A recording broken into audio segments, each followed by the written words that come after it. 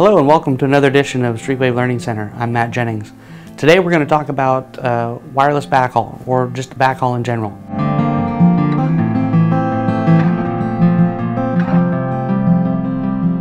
So today we're going to define what a backhaul is. The simple definition is basically taking information and getting it from point A to point B. And typically in a network design, it's transmitting the data from the core network out to the edge network. There are several types of backhaul. The ones we typically think about are wired, which is either copper or fiber, and most recently wireless has become a viable option. People often choose a wireless backhaul over a wired backhaul for a couple of reasons. Number one is probably foremost is cost. Wireless equipment is usually cheaper and less expensive to install.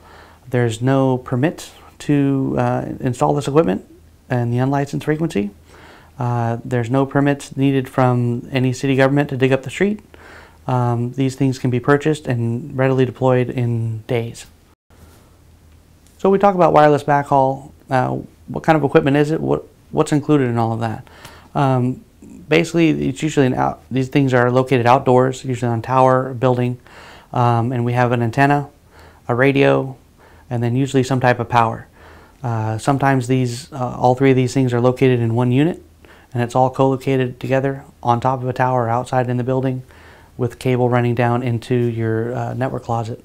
Sometimes they call it a split mount, which has the two pieces of equipment, your antenna and your radio, are split, and they're separate from each other, and the antenna's on the roof or the building, and then your equipment is all located again down in the equipment room.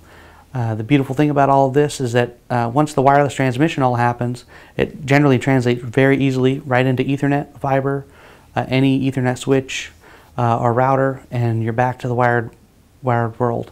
So people often ask, how far can I go with a backhaul? Today we can do from building to building, so right across the street, very short lengths, on up to 30 miles plus. I say 30 miles plus because once you start hitting that range, we start losing signal. So as the link gets longer, the signal degrades, and then therefore the throughput also degrades. To combat that, we need to increase the gain of the link, so that usually means requiring larger radios or larger dish antennas to increase that gain, and sometimes that's just not possible. We can't, the building won't require a 6-foot dish, or the radio that we want to use we don't have enough power for. Various issues. Also frequency plays a role in that as well. There's different pricing for wireless backhaul equipment. When we look at unlicensed wireless products, typically they're on the lower end, plastic enclosures, and then as we move up, we see, for tier 1 carrier type grade equipment, they're in more rugged enclosures, basically can be out in the cold and in much harsher conditions. As we move into licensed gear, that further increases the price, not only for the license that you need to buy itself, but also for the equipment. The throughput you can expect with a wireless backhaul, it ranges anywhere from a megabit on up to a gigabit. And recently, manufacturers are also coming out with products that actually combine these radios. You can combine two different links and actually double your throughput. So we're seeing radios and throughputs of 2 gigabits out there, which far exceeds your fiber.